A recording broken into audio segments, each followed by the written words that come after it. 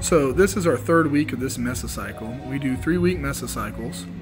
And right here, this is our last week of 405 and 325. If you notice, Richard has bar drift. So the reason why he looks like he's moving all over the place is because his arms are like a pendulum and he's allowing his arms to be further out in front of his center of line. So the bar is swinging back in towards him, and then his body repositions to get back under the bar, and then he kind of wiggles back and forth till he lines up. This night felt in particularly really heavy to him because his actual bar path wasn't correct. And if you actually look at his right arm, he was actually slightly curling the weight. This is something that needs to be fixed because it can actually cause a bicep tendon tear, so we need to get that done.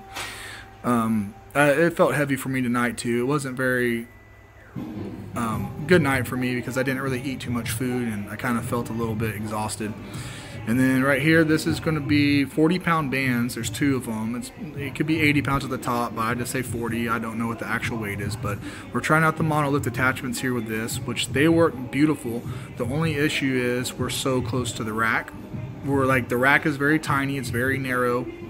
So it's hard to get in and out of that space.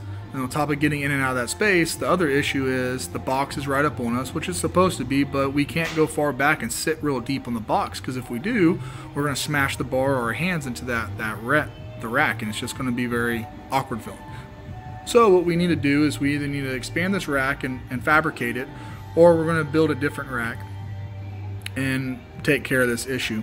We could squat on the outside of it, but then it's going to be so far in front, we're worried about the rack tipping. So we'll see if we can adjust to this narrow space, or if we can go ahead and fabricate it. But the purpose for the bands is we're just getting a little extra tension at the top, so that way it's heavier at the top, lighter at the bottom where it's weaker and it's harder on the knees, and just to alleviate some of that stress. But overall, it's a good workout.